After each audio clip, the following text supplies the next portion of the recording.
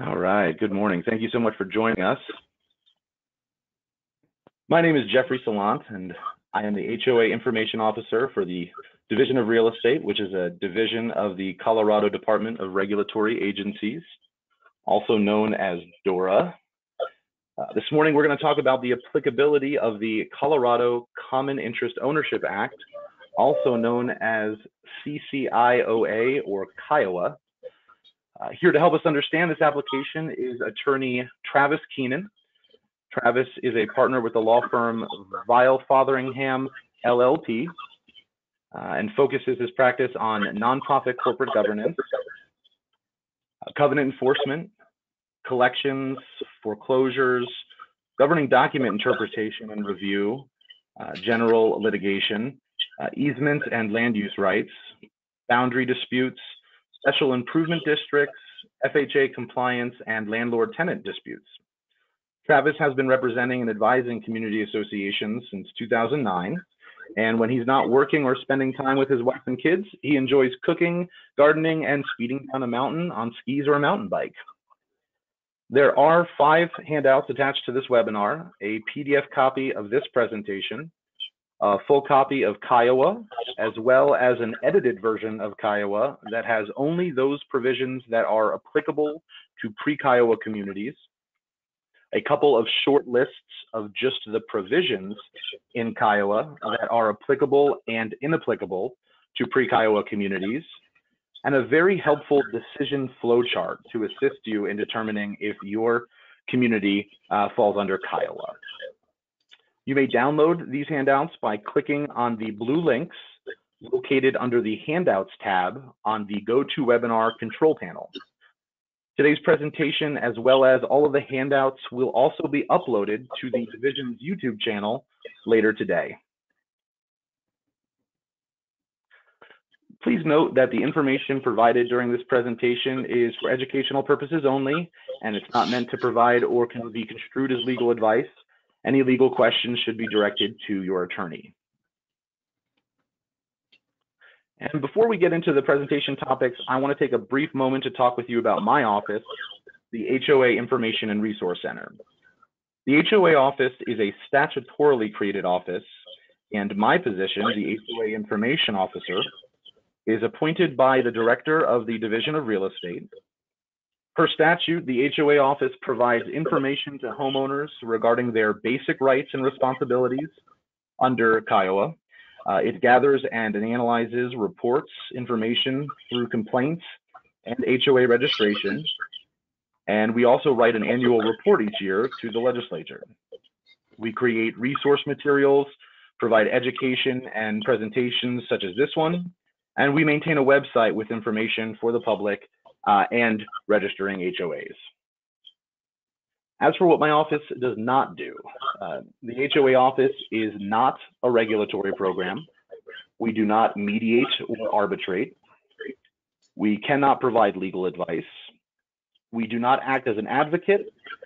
We cannot assess fines or penalties, and we do not enforce an HOA's failure to register. Well, that is all from me this morning. Travis, if you're all set, I will hand over control of the presentation to you. Sounds good, Jeff. All right. Oh, excuse me. Travis, you should now be the presenter. Okay.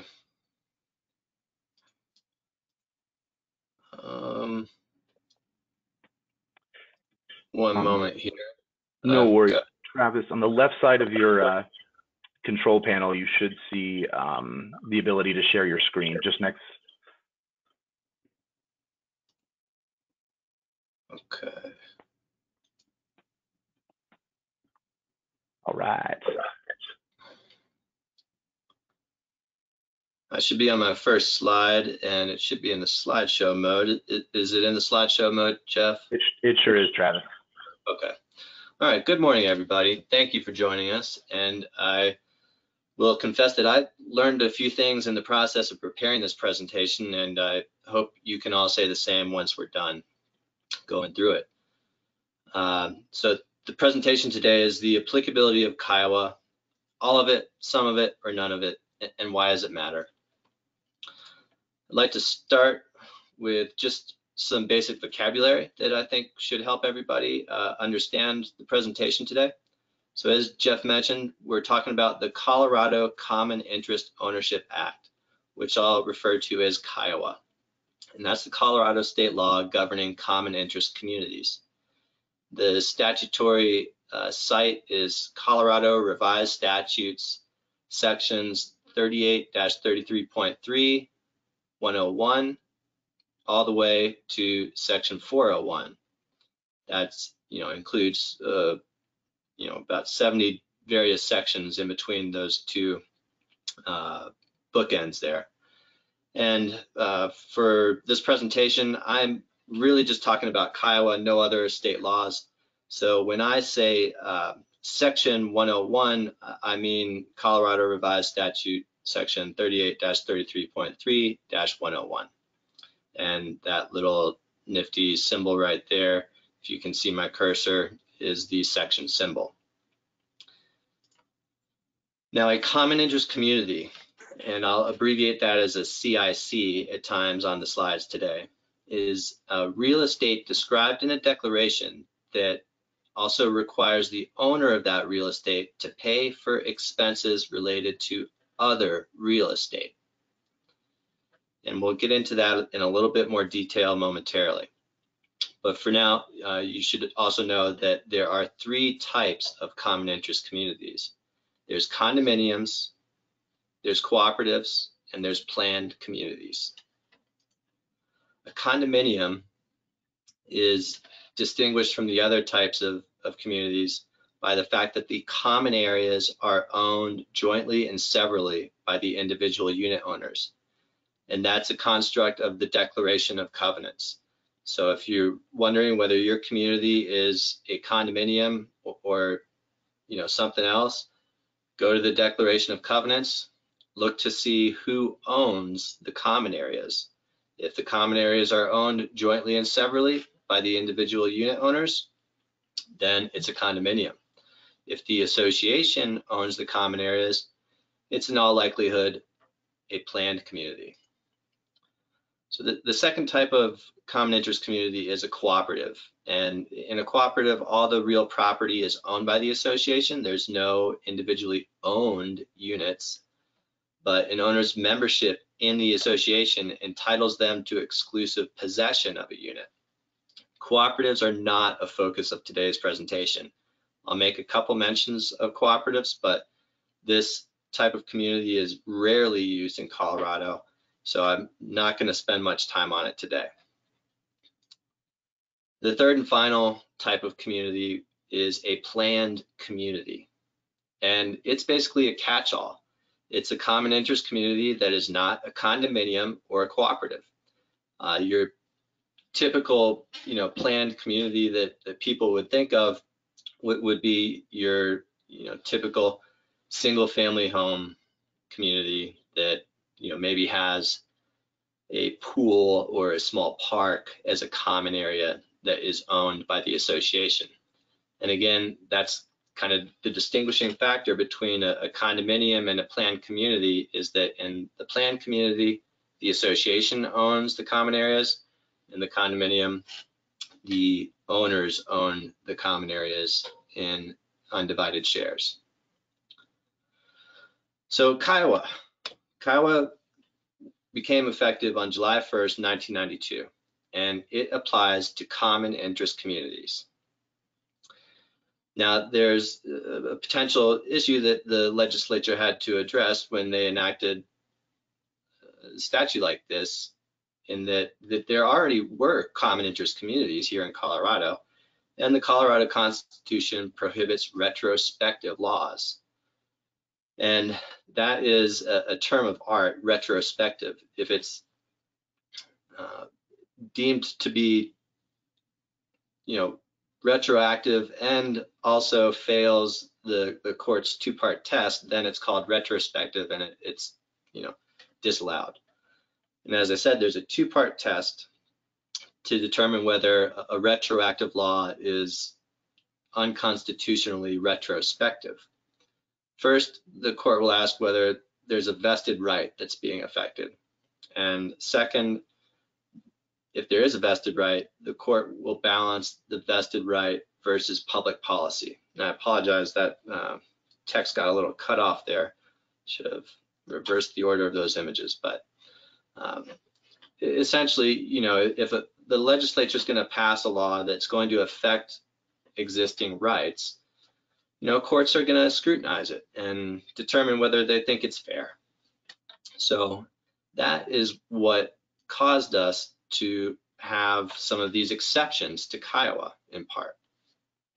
Now, there are three primary exceptions to Kiowa that I'm going to discuss today. There are those communities that are non-common interest communities. And as I mentioned before, if it's not a common interest community, then Kiowa is not going to apply at all. Then there are what we call the pre-Kiowa communities. Those communities that were created through the filing of a declaration of covenants on or before July 1st, 1992. And pre-Kiowa communities are subject to the majority of Kiowa, actually, but they're accepted from portions of Kiowa. And finally, there are the small planned communities or limited expense planned communities, which are subject to only a very select few provisions from Kiowa. There are some other exceptions that we're really not going to get into today very much. There are some limited exceptions for large planned communities that have, over 500 acres and over 200 residential units, I believe, and also commercial units. Those communities are subject to some exceptions. Then there are non-residential planned communities. So you might have a completely commercial community that looks like a common interest community, but because it doesn't include any residential real estate, Kiowa is inapplicable completely. There are out-of-state common interest communities, which is actually in the statute, which I found surprising that somebody found that necessary. And on second thought, well, maybe it does make sense, because what if somebody develops a community, straddling the Four Corners down in Southwest Colorado? Then you would have, a question as to whether Kiowa applied to, the units that were in Colorado. Well, we have our answer. It would not apply if there's any part of the community that is outside the state of Colorado. And then cooperatives also have some exceptions that are similar to planned communities, but we're not gonna, I'm kind of omitting the term cooperatives from the rest of the presentation for the most part.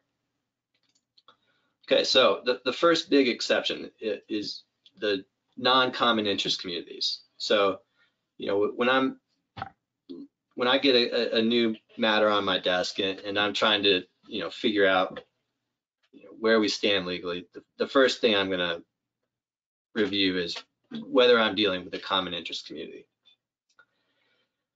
And as I said before, a common interest community is real estate described in a declaration with respect to which a person, by virtue of such person's ownership of a unit, is obligated to pay for real estate taxes, insurance premiums, maintenance, or improvement of other real estate described in that declaration. So, as an initial matter, you need a valid declaration if you're going to have a common interest community. And at minimum, a valid declaration requires that you have a sufficient legal description of the real property. Otherwise, you don't know what property you're talking about, obviously. That declaration has to be recorded in the real property records for the county or counties in which that property is located. And the declaration has to be approved by all owners of that real property at the time the declaration is recorded. Now, ever since CCIOA came into effect in 1992, there are some kind of additional requirements that are in place for a valid declaration.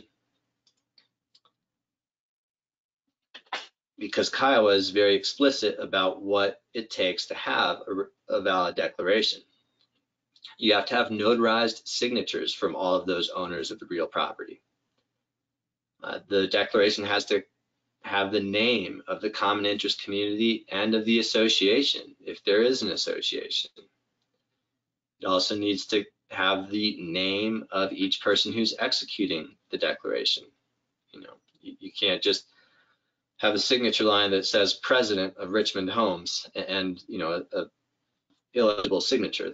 The actual name of the person needs to be on that declaration. For a condominium, you have to have a substantial completion certification from an engineer, a surveyor, or an architect. The declaration also has to contain a statement setting forth the maximum number of units in the community, as well as the unit boundaries, the allocated interests that will be used to determine who pays what portion of the community's expenses. And you also have to have a plat or a map that is filed before, simultaneously with, or after the declaration. You don't have a valid common interest community until that plat or map has been filed.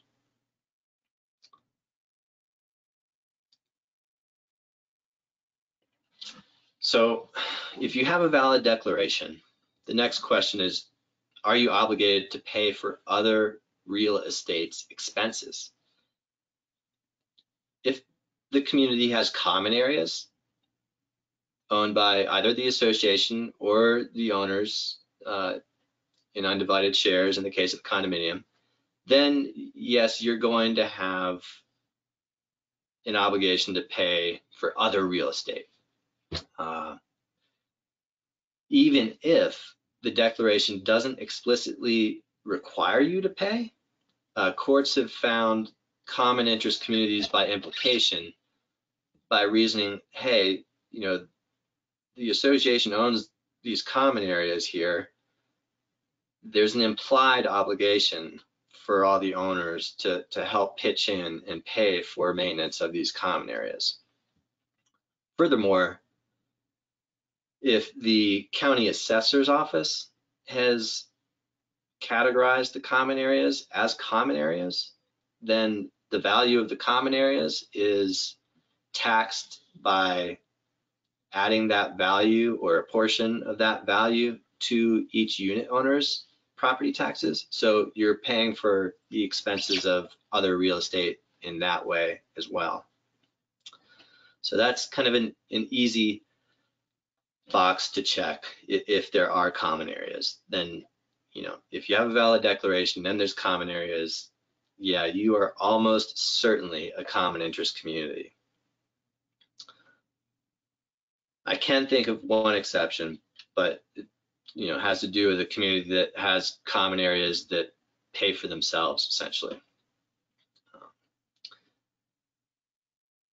The second question, I went a slide ahead a little too quickly there, but the second, question you could ask is, are there mandatory assessments? Because you do have common interest communities where there are no common areas, but there are mandatory assessments, and that revenue may be used not for maintaining common areas, but perhaps for covenant enforcement, making sure all of your neighbors are following the covenants. If you're paying assessments that the association uses to enforce the covenants, then you are paying for expenses related to other real estate, and you have a common interest community.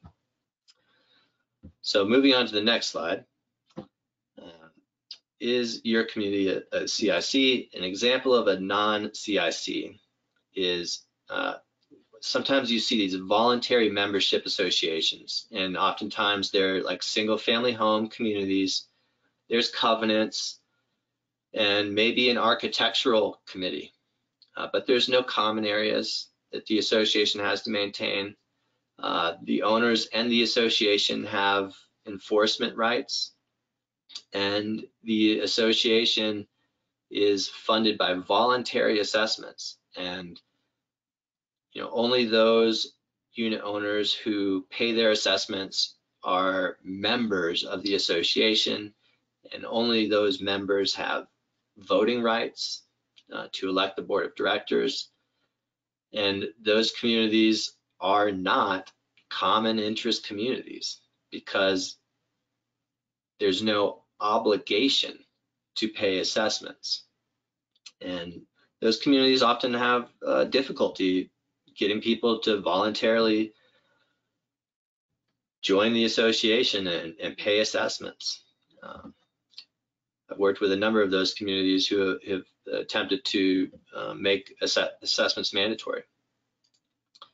So another example of a non-CIC maybe is something we're seeing more and more frequently now, and I call them party wall communities, or the Denver row houses. And you can probably envision what I'm talking about, where you've got multi-unit buildings, and you've got, instead of a declaration of covenants establishing a common interest community, the developer will record a party wall agreement / declaration that does have some covenants and restrictions, but there's no common areas. There's cross easements all over the place so that everybody's sewer lines can traverse beneath the neighboring lots, and so that vehicular traffic and foot traffic can access all of the units. And the owners have enforcement rights to enforce whatever covenants are contained in the declaration or the party wall agreement. There's no association established, and it's debatable whether these communities are common interest communities or not. It really depends on the details of each particular situation. I think there's going to be some developments in this area one way or another, whether it's in on the legislative front or through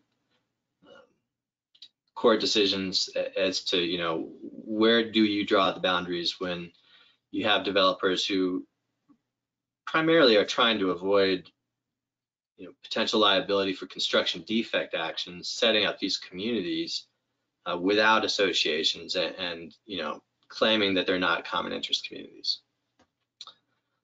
So, but for today's presentation, it's sufficient to know that just these types of communities supposedly are not common interest communities.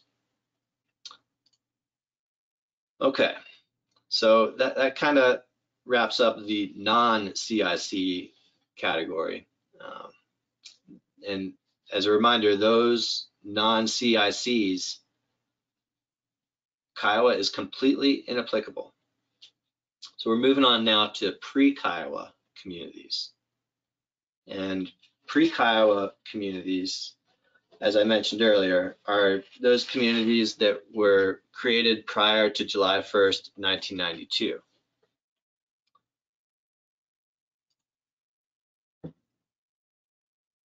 And the pre-Kiowa designation is applicable to condominiums, cooperatives, and planned communities alike. As I mentioned earlier, significant portions of Kiowa are applicable though. If you look at the handouts, there's one that shows which provisions from Kiowa are applicable to pre-Kiowa communities and which are inapplicable. And the list of sections that are applicable is noticeably longer than the list of sections that are inapplicable. So I want to go through some of the notable inclusions, provisions from Kiowa that are applicable to your pre-Kiowa communities. So separate title and taxation, that's very important. Make sure that the association doesn't have to pay property tax on the common areas in a planned community, and also saves everyone the hassle, the assessor and all the unit owners, of sending each unit owner a separate tax bill for their share of the common areas in a condominium community. There's also a number of public policy restrictions set forth in sections 106.5 to 106.8. Those include, the statutes that prohibit associations from banning energy efficiency measures such as, clotheslines or solar panels or, wind generators, or there's also the prohibition against, or restrictions on political and patriotic expression. Those are applicable to pre-Kiowa communities. The section on enforcement limitations and powers is applicable to pre-Kiowa communities, which is a very important section of Kiowa. It empowers the association to enforce the covenants through legal action, to recover its attorney's fees and costs incurred in a legal action, or even those fees and costs that are incurred before a lawsuit is filed. It also sets forth the 1-year statute of limitations for enforcing building restrictions, and also requires that associations have a covenant enforcement policy if they're going to assess fines. The next section of note that I wanted to mention was the public disclosure requirements in section 209.4. That section requires associations to make certain documents available to all the owners on an annual basis. Oops. And then the next section of note is the section 209.5, responsible governance policies. Many of you may know those policies by the name of SB 100 policies. Those are the policies that each association is required to have on collections, covenant enforcement, running meetings, board member conflict of interest, investment of reserve funds, conducting reserve studies, and a few more that I can't recall off the top of my head, but those are all required for all common interest communities other than the small and limited expense communities that we'll discuss in a few moments, regardless of whether the community was created before or after July 1st, 1992. The next section of note is section 217, which deals with amendments to the declaration. And the legislature diced this statutory section up. It is a rather large statutory section, but subsections 1 and 7 are applicable to pre-Kiowa communities. The rest of that section is inapplicable to pre-Kiowa communities. Section 301 of Kiowa requires organization of an association. So, in theory, there are unincorporated nonprofit communities that have never incorporated a nonprofit corporation. Kiowa says that you need to do that, regardless of whether you were formed before or after July 1st, 1992. So this next slide is dedicated solely to Section 302 of Kiowa, and that section is partially applicable to pre-communities. And again, this is a fairly large statutory section. It sets forth various rights or powers of the association, and the legislature excluded a few of those powers from pre-Kiowa communities, but by and large, pre-Kiowa communities have most of the same powers as Kiowa communities do.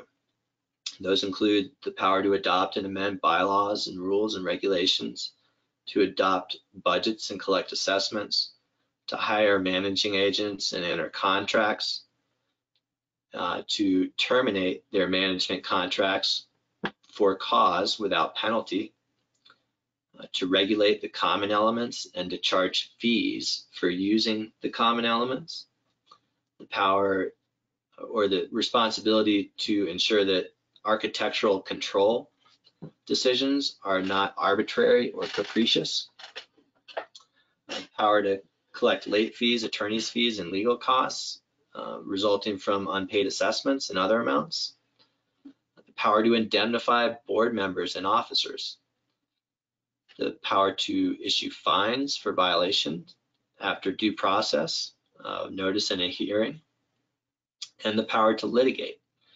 And that includes the power to litigate claims in the association's name, as well as claims for multiple unit owners on matters affecting the common interest community.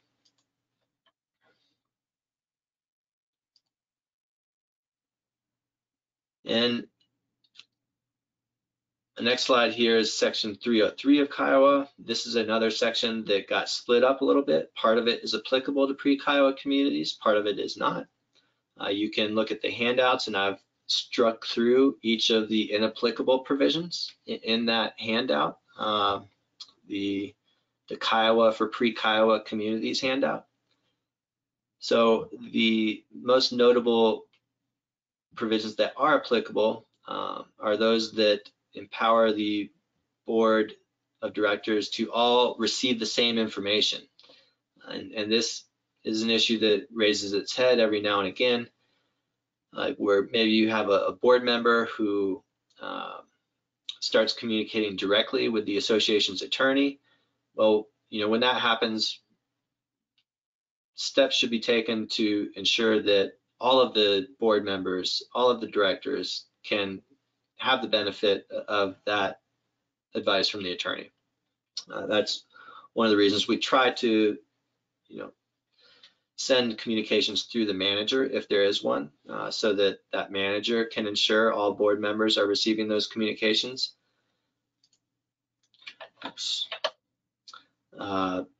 Section 303 also says that committee members must meet the same qualifications as directors. And that is, I think, an important provision that often gets overlooked. You'll frequently have a requirement that the directors must be members of the community, which excludes some people. So if a husband and wife hold title to the unit in the wife's name, the husband in that community is ineligible to serve on the board. He's also ineligible to serve on a committee established by the board. Hey, Travis, I'm going to hop in real quick. Sorry to interrupt. I'm getting a lot of emails that people can't access the handout. So if it's okay with you for just a minute, I'm going to grab control back again and share my screen so that I can help people find where the handouts are. I'll get right back to you. Just 1 second. Okay. So right here, folks. Not sure if you can see my control panel or not. I don't think it's showing it on the screen. But on the control panel, folks, That's the little small box that should be popped up somewhere on your screen. There are some tabs, and the second to last tab says handout. If you click on it, you can expand it, and you can see all of the handouts. There should be 5 of them. So hopefully you are seeing that. If not, you will be able to get these from the YouTube channel later today. All right, I'm gonna throw it back to you, Travis. Thanks, for letting Jeff. me interrupt. Yeah. And to be honest, Jeff, I didn't see the other little window on your screen, so I'm dragging it out on my screen now. Hopefully some of you can see that, but the handout tab is right down here, and there should be 5 PDFs down there under that drop-down menu for handouts. If you can find the Go To Webinar control window. Okay. I promise you guys there's nothing that you necessarily need to look at from the handouts during the presentation, but certainly worthwhile to take a look at it afterwards. So back to section 303 of CCIOA, and the next provision I wanted to mention was the budget ratification process, and this is a recent change. I believe this change went into effect 3 years ago. Pre-CCIOA communities used to be exempt from this, but as many of you may know, CCIOA has a budget ratification process in which the association has to, through the board, adopt a budget, then send out a copy of the budget to the owners, call a meeting of the owners, and at that meeting, the owners have an opportunity to veto the budget. Well, that requirement is now applicable to pre-CCIOA communities, unless there is a cap on assessments. And most frequently, you'll see that the original declaration says assessments are limited to no more than $100 a month to be adjusted for by the consumer price index. And if the board wants to raise it above that amount, then they need approval from a majority of the unit owners, or 67%. So if there's a cap and the association is staying within the cap, then they do not have to go through the budget ratification process, but otherwise they do. The audit provision is also applicable to pre-CCIOA communities. We oftentimes get owners asking about an audit, and I've very rarely been involved with one because you do need to jump through some hoops to get it done. A third of the owners need to request that audit, and the association's budget has to be over $50,000 a year. So I think this is my last slide on the notable inclusions for pre-CCIOA communities. And section 308 meetings leads the list here. And I think that's an important provision of CCIOA. It obligates community associations to hold open meetings and to allow owners to speak at those meetings on any matter that is going to be put to a vote of the board before that matter is put to a vote. Section 310 is partially applicable, and it addresses voting. There is language in there on how to address voting when you have multiple owners of one unit. That section also requires secret ballot for election of directors. It says that proxy voting shall be allowed, and it also provides the association's board of directors with some leeway in how it reviews votes or ballots. It basically says that as long as the board is acting in good faith, they can reject a ballot if they don't think the signature is verifiable, or for whatever reason they think that a vote or a ballot might not be acceptable, that they can reject it as long as they're acting in good faith. Same with accepting ballots. If they are accepting it in good faith, then it's going to be okay. Then section 316, this is a very important section in certainly the work that I do with judicial foreclosures. This section provides special lien priority for the association's lien against each unit for unpaid assessments and other amounts. And it's because of this section that the association's lien has priority over second deeds of trust, over judgment liens from credit card companies or medical debt collectors. It also has priority over state income tax liens. So it's a very significant provision. It also gives a super priority lien equal to 6 months worth of assessments that is prior and superior to the first deed of trust on the property. So it's very powerful statutory section there, and it is applicable to pre-Kiowa communities. Section 317 on the association's records. That section is very detailed and outlines the records that the association is required to keep, and also mandates that the association allow owners to inspect those records. That is completely and wholly applicable to pre-Kiowa communities. And finally, with a tip of the cap to Jeff here at DORA, registration. Section 401 of Kiowa requires that all pre-Kiowa and Kiowa communities register with DORA. So some notable exclusions, and I'm going to try to step it up a little bit here and keep pace so that we can finish in an hour.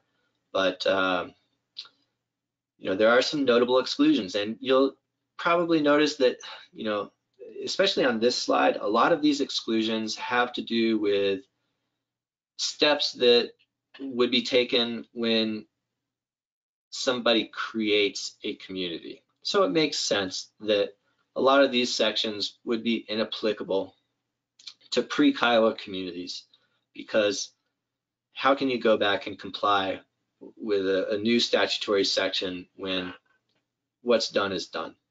So we have, unconscionable agreement avoidance powers from section 112 is inapplicable. That's the only section I noted from part 1 of Kiowa. The rest of these on this page are all from part 2, 200 and above. So, creation of common interest communities, unit boundaries, the contents of the declaration, allocation of allocated interests, limited common elements,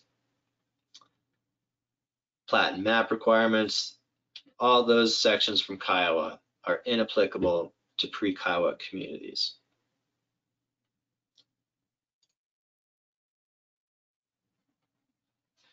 The next slide shows exclusions from part 3 of Kiowa, and those include the power and the procedures to convey or encumber common elements. And in Kiowa, in section 312, does require that associations get approval from 67% of the owners before the association conveys or encumbers the common elements, and that can be a greater percentage if the declaration requires. So a pre-Kiowa community has to find that power somewhere else if it is to have it at all. Generally, you would look to the Declaration of Covenants to see if there's a specific power listed in the declaration, and perhaps a general power that you might be able to use as justification to make a conveyance or encumbrance of common elements. Next, the association power to grant easements, licenses, and concessions through or over the common elements. Kiowa gives that power to Kiowa communities, but not to pre-Kiowa communities. So once again, if the association is to have that power, it has to find it somewhere else. Most likely in the declaration of covenants if it's going to have that power at all. The association power to assign future income. Now, Kiowa says that the association shall have the power to assign future income to the extent provided in the declaration. So, really what Kiowa is saying is that you don't have this power unless it's in the declaration. Now, that's for Kiowa communities. You could pretty much say the same for pre-Kiowa communities. Pre-Kiowa communities might have a little more leeway, because if you're a Kiowa community, you really need specific language authorizing you to assign future income. If you're a pre-Kiowa community, you might have more success using a broader, more general, powers provision to justify a decision to assign future income. And some of you may be asking, well, why would we assign future income? And the reason you would do that is to secure a loan. Some time ago, lenders wisened up and realized that it didn't make any sense to get a deed of trust against an association's common elements. They're not really worth anything. The only thing the association has of any value is the right to collect assessments. So if an association is going to get a loan these days, the bank is going to want an assignment of the right to collect assessments if there's a default.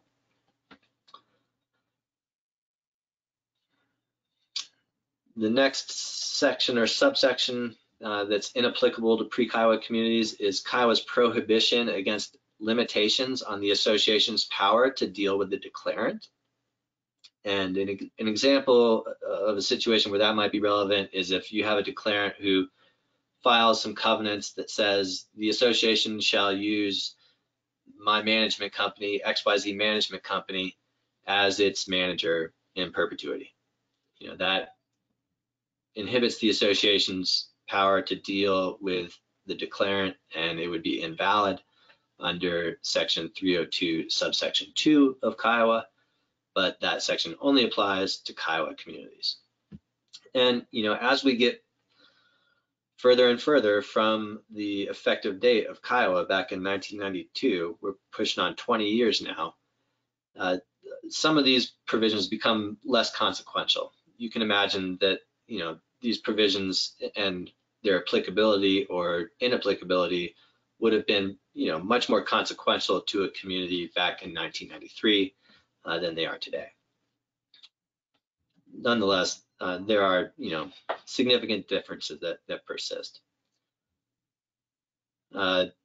Interestingly, section 303(1)A provides a broad default power for the board to act on the association's behalf. That is inapplicable to pre-Kiowa communities.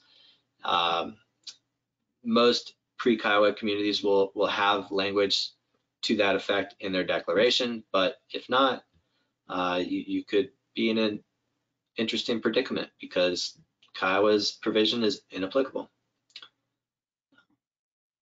Section 303(2) provides a limitation of liability for directors, and it essentially says that directors are not liable for any harm they cause to the association unless that harm results from willful or wanton actions. That section is inapplicable to pre-Kiowa communities. Then section 313 on insurance is inapplicable to pre-Kiowa communities. And this has come up pretty regularly in my practice. And section 313 touches on a number of issues. It sets some default, requirements for who insures what in a community that has horizontal boundaries. And when we say horizontal boundaries, usually we're talking about a condominium, but that's not always the case. And it requires a waiver of subrogation against all the unit owners. So the association insures, in a condominium, insures the entire building and the units, with a bare walls policy that might not cover cabinetry or appliances, but at least ensures that the entire building can be built back and be habitable. That insurance policy must, by the terms of CCIOA, include a waiver of subrogation against any of the unit owners. So if Tim Smith is microwaving forks and burns down the entire 20-unit building, the insurance company can't withhold 5% of the funds for rebuilding the building because Tim Smith intentionally or willfully or wantonly burned the building down, and it cannot go after Tim Smith to recover any of the payout on that claim. The last subsection in section 313 that I'll touch upon is the allocation of deductibles.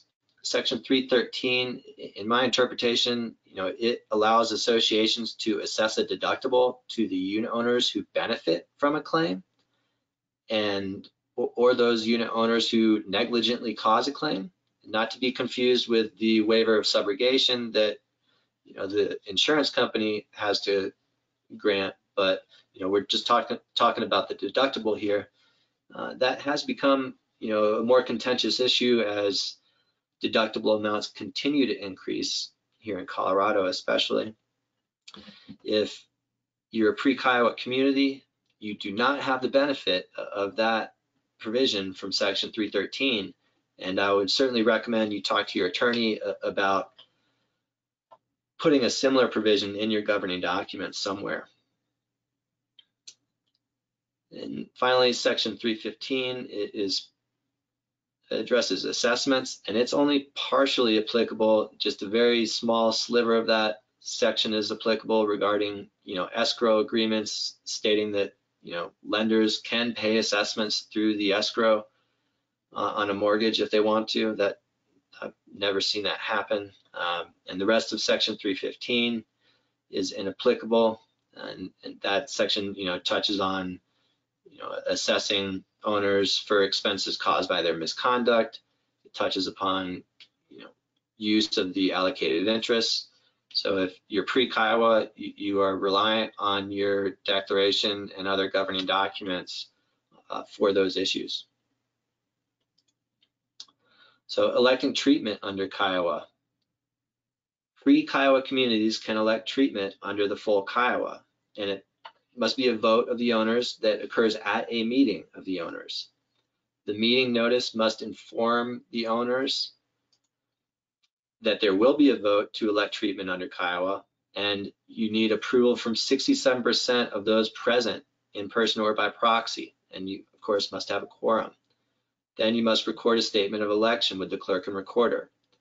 An alternative to this process of electing treatment under CCIOA would be to just amend your declaration and mirror some of CCIOA's language, or potentially in your declaration just say in the amended declaration that we're going to be subject to CCIOA. Freedom of contract, I think, allows associations to do that without going through this statutory process to elect treatment under CCIOA. But the threshold for electing treatment under CCIOA is lower in the statutory process because it's 67% of those present in person or by proxy, whereas an amendment to the declaration is usually going to require 67% of all owners.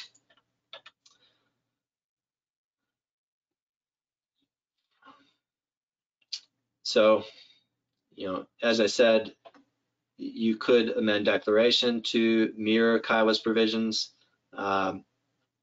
and that may be preferable to some communities because then you can kind of pick and choose maybe what you want to utilize from CCIOA. That said, electing treatment under CCIOA would allow a community to modernize their community by incorporating the full CCIOA with a relatively low approval threshold and probably a much less expensive process, assuming you're using the services of an attorney to get the job done. And there are some issues that theoretically you might not be able to really accomplish through a declaration amendment. You know, there's some provisions of Kiowa that affect how the association interacts with third parties who are not bound by the declaration. So there could be some advantages to electing treatment through the statutory process in that respect versus doing a declaration amendment. And there's a list of those issues there. So the final category here of communities that are exempt from Kiowa are small and limited expense plan communities. And these, notably, these exceptions are not available to condominiums. It's just planned communities. So a small planned community, and hang with me here, it's a planned community of less than 10 units if that community was created before July 1st, 1998, or 20 units if created on or after July 1st, 1998. The community must also not be subject to any development rights.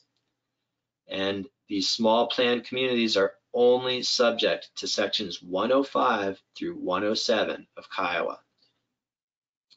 Also, one of the details I'll mention here, if you have a small pre-existing planned community that is pre-Kiowa and they amend their declaration using some of the sections of Kiowa that might be available to them, then they surrender their small status. That's a very obscure issue though. And then we have the limited expense plan communities. A limited expense plan community is a community where the declaration limits the annual assessments to no more than $400. And that does not include insurance premiums or optional user fees, like if there's a fee to use the pool over the summer. Those are not included in the $400 cap. And that $400 cap is adjusted by the CPI from July 1st, 1998. And as with the small planned communities, these limited expense plan communities are only subject to sections 105 through 107. And likewise, these limited expense plan communities can surrender their limited expense status if they amend their declaration in a certain way. So these are the sections that small and limited expense plan communities are subject to. The separate taxation and title, local ordinances apply. There's the public policy measures, like you can't prohibit flying the American flag, and you can't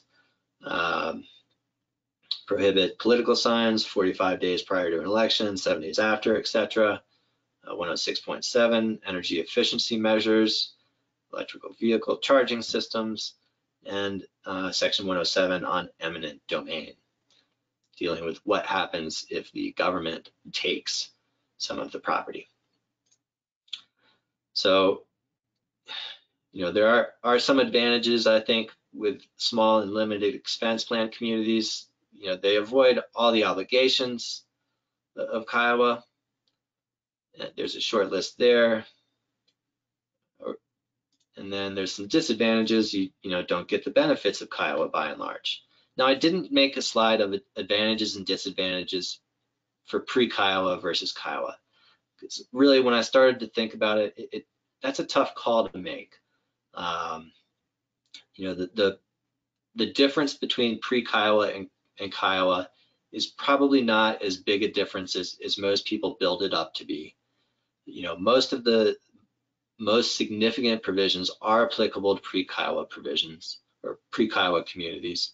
And those that aren't, it's debatable whether it's an advantage or a benefit, I think. It depends, I think, on first what your existing documents say, and two, what is your outlook on the association? Are you pro-association, pro-enforcement, pro-association power, or are you in favor of restricting associations' power? So that said, with the limited expense and small planned communities, I thought it was easy enough to pick out some distinct advantages and disadvantages to accepting yourself from CCIOA. Finally, I made this flow chart here. And this is a simplified flow chart, as you can imagine, after listening to me drone on for an hour here. To boil it all down into a flow chart was a challenge, but I hope that some of you will find this helpful. I'm not going to run through the whole thing right now because we are out of time, but I plan to, I'll keep this handy for myself, I'll confess. So I hope some of you find it useful as well. And now I will turn it back over to Jeff. Jeff? All right, thank you so much, Travis. That was an excellent presentation. I'm looking forward to all of the wonderful comments I know I'm going to be receiving. All right. Let me just make sure I'm sharing the right screen here. Just one moment. Okay. So again, Travis, thank you so much. We really appreciate you letting us host you today. Folks, here is all of our contact information. If you have any questions about the material presented today, please feel free to reach out with an email or a phone call. The division also has some great resources on the HOA Center's web pages. If you haven't already, please sign up for our emails. You want to head to our website and navigate to the bottom of the page where it says email updates and submit your email address. Please check out our YouTube channel. Today's presentation, as soon as it's done processing, we will be uploading that to our YouTube channel later today, as well as all of the handouts. And while you're there, please be sure to subscribe. Don't forget to check out Vial Fotheringham's website as well. They've got some great resources there. And thank you all again for attending today. I'm going to leave this page up for a few minutes so everyone can grab it. Again, remember, it's available in the handouts, and it will be available later today via our YouTube channel. Travis, thank you so much again. We really appreciate it. Thank you, Jeff. Everyone have a great day. Thanks again. Bye.